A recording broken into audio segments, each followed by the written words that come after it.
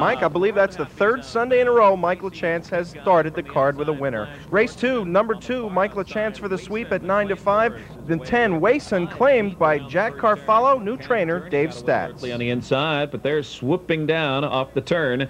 It's Flash Gordon, caught 3 wide early. Road Happy is on the inside second. Between them, Racy's Big Guy is third. Cash Journey is fourth. Wason on the outside fifth. Smokestack's Lightning sixth. Tolarab is seventh. Skip Dessert is eighth, and then it's Toll Free Road, and Ho 3's a Charm Low is parked on the outside. 27-4 first quarter. They're shuffling 2 wide down the back stretch. It's Racy's Big Guy at 60-1. Takes the lead here with Eddie Sager, but right there on the outside is Wason.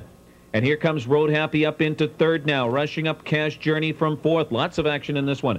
Flash Gordon back to fifth. Smokestack's Lightning up on the outside sixth. Skip Dessert is racing seventh. Tolaraba eighth. Ho 3's a Charm Low, and Toll Free Road at the back. 55-2. A very brisk pace for this class of horse, and they race to the far turn, and it's Road Happy now trying to clear. Wason digs in and keeps him out there. Cash Journey also hung out 3 wide. Racy's Big Guy on the inside fourth. Smokestack's Lightning trying to rally. Right behind that one, Skip Dessert, and Ho 3's a Charm Low.